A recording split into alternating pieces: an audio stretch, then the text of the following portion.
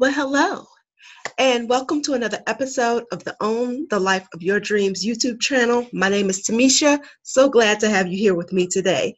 Have you been wondering why your open rates to your emails are not as high as you would like them to be? Well, I have the perfect video for you today. Maybe you're not following one of these 11 ways as to why your emails aren't opening up or aren't opening up as much as they used to.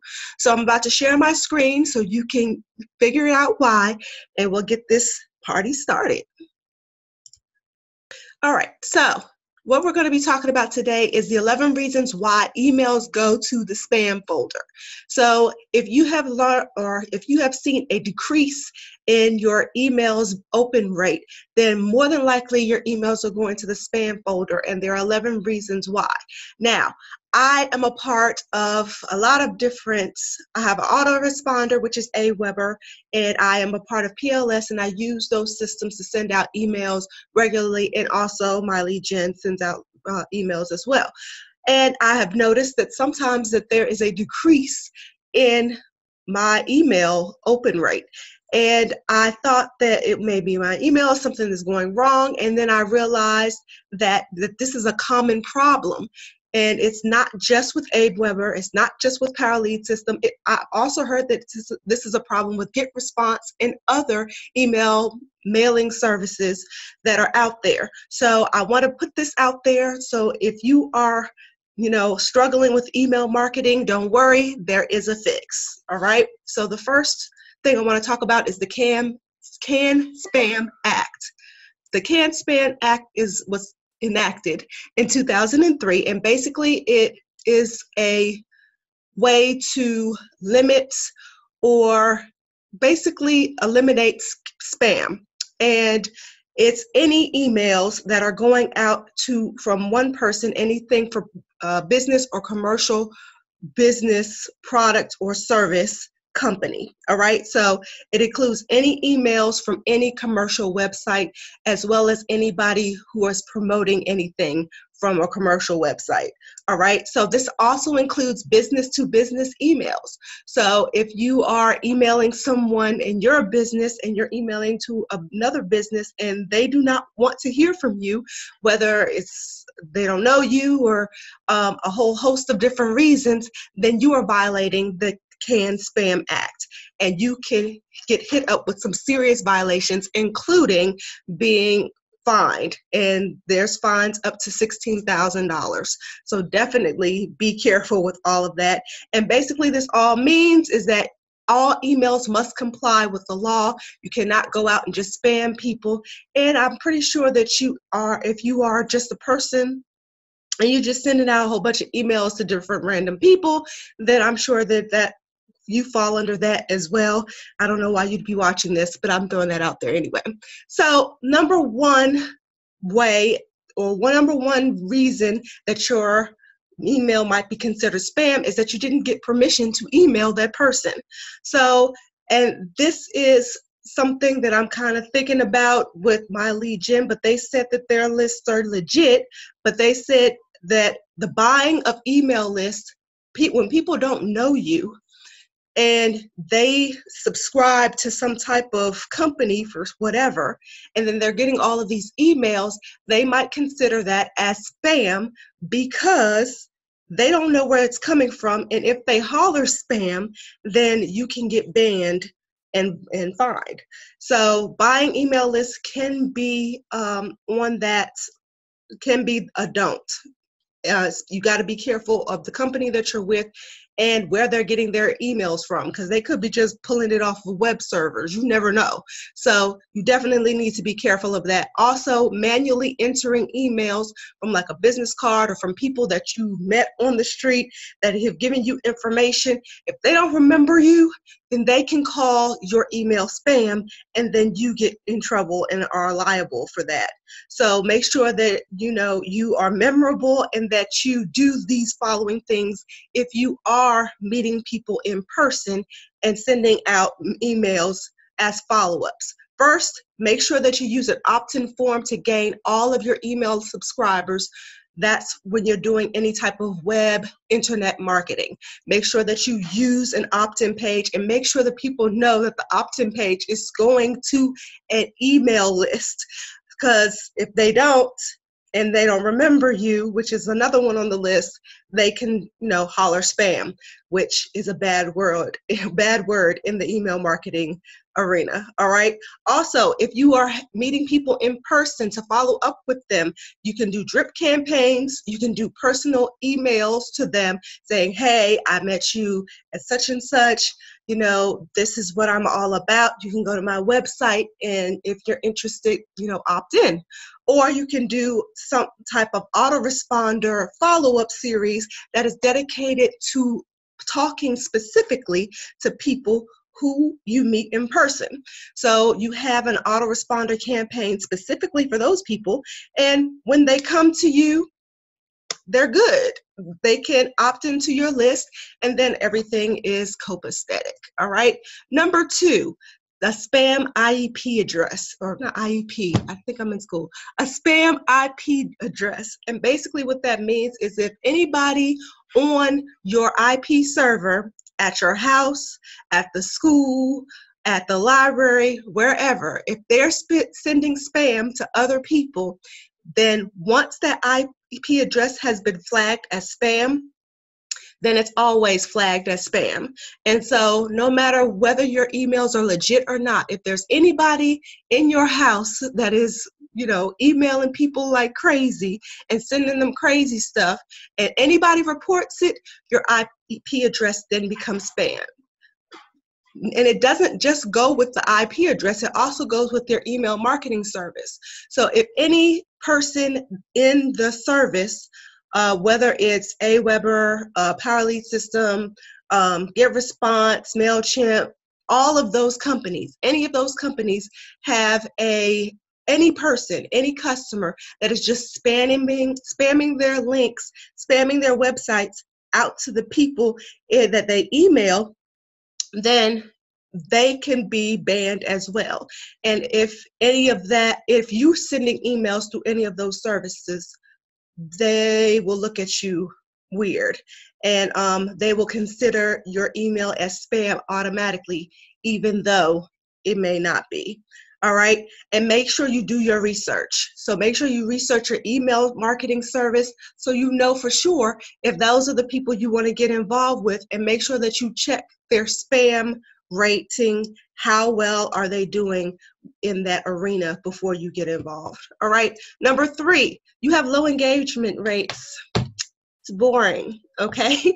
The top webmail providers look at your open rates. They look at how many people are opening your emails and how many people are not even opening, just deleting your email straight after they see it.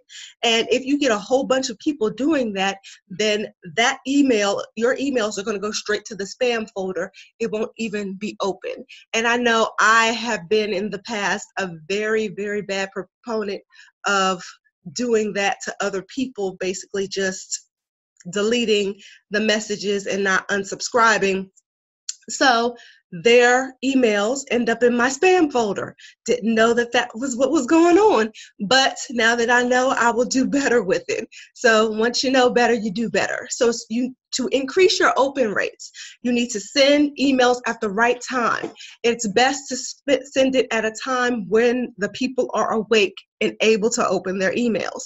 So if you're emailing people in different time zones, you want to be cognizant of that fact that they're not going to open the email at your time, 7 o'clock at night, because it could be in the middle of the night at their time.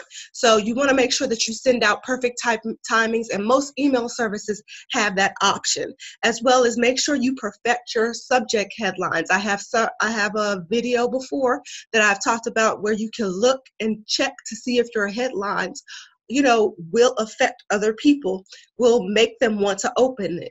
And so you can always run your subject lines through there and figure that out as well. Also, segment your list.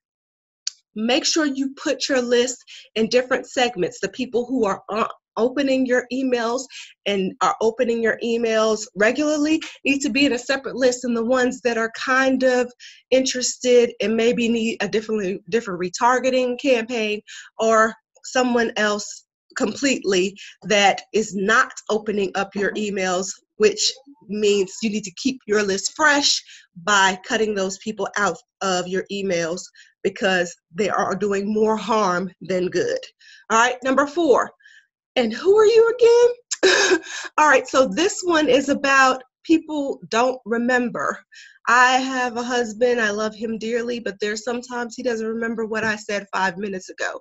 And that's the same with people. They're, up, they're excited, they're signing up for stuff, and they don't remember who they signed up for and why they signed up for it, maybe a day or two later. So one way to help you do your open rates with that or stay in a person's memory is basically send emails too unfrequently, or maybe send your emails more frequently is what I should say.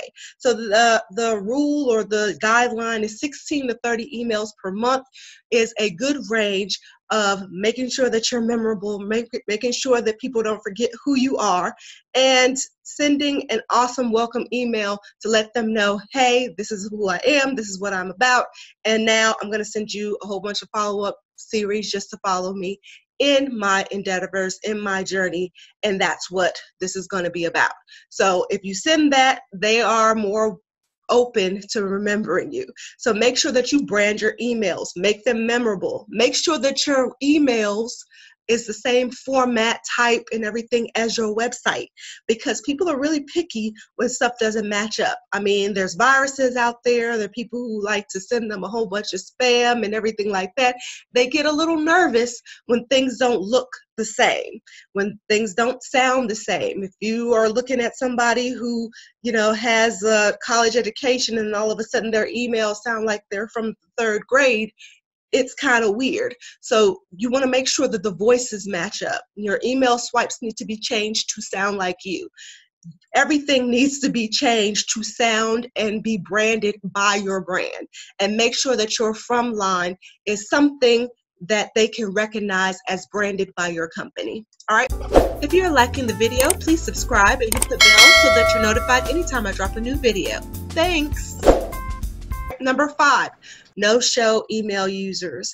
I have so many email boxes is ridiculous, and some of them I don't look at regularly, and I know that in the past I have sent people who I didn't really want to get emails from to those mailboxes because I didn't want to clutter the mailbox that I use regularly with all these emails, and so I don't really open them in those. And if I'm doing it, I'm sure your subscribers are doing it as well. So make sure that you go through your list and check the people who are not opening your emails on the regular, get rid of them, because too many inactive email accounts, if they're looking, the top providers, webmail providers are looking at this and they're seeing who is opening your emails and who is not.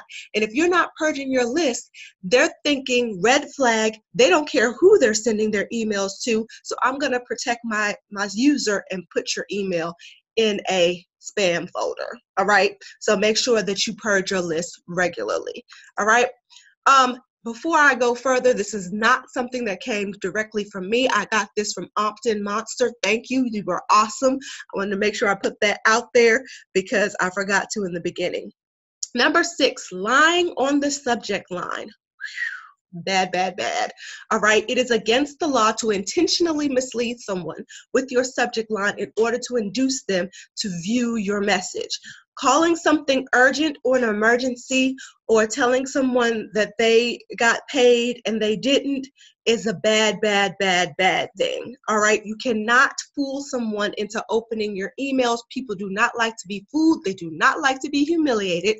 And if you start on that trend, people are going to get mad and they are going to fight back. And generally what they're going to say is, this is spam. All right. And you get too many people doing that, then you will have a hard time getting your emails open because they will all be sent to the spam folder because it's a red flag in that instance. And don't try to be slick either. Don't use the opposite of what it is that you're going to be providing just to get people in the door. People are smarter than that, all right? And so they'll, some people might think it's cute, but others might not like it that much. And you want to err on the side of caution, all right? Number 7, who is this from? If they do not know who your email is from and they do not recognize it, that is also illegal, okay? You cannot tell people that you are the president of the United States and you have put out this edict and you have to buy all of my products, okay? That is not going to fly. Talking for someone else is illegal, all right? Do not do it. Do not send someone an email pretending to be someone else. If you want to be memorable, make sure that you stand out with your company name. Make sure you brand your emails and make sure you use a from that is an individual from your company that people will recognize. And brand yourself. Hey, for me, it would be Own the Life of Your Dreams or Tamisha Holman. That is who you would get emails from. All right.